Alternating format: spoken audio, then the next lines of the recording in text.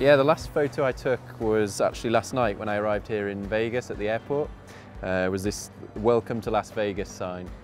Well, the last photo I have with my teammate of Nelson was when we actually, after Marrakesh, we were testing NextEV's new supercar, the NIO EP9, and we took a team photo at the end of the day.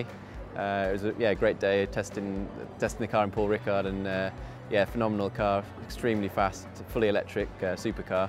And a few weeks later we launched the car in London at the Surtees gallery. I like using Instagram, and I like taking nice photos and obviously trying to make them look as artistic as possible. And yeah, this one was actually from the last race in Marrakesh. It was on the track walk back. I was walking back to the hotel actually, and the sunset was phenomenal. So I managed to get a good photo of the sunset from the track. Felt that was probably one of my more artistic photos.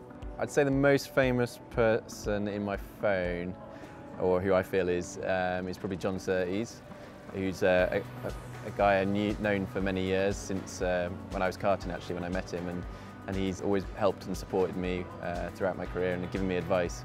And you know, he's a guy that has won the World Championship on 4 wheels and on 2 wheels, and I think, you know, a phenomenal talent, and yeah, he certainly helped me a lot through my career.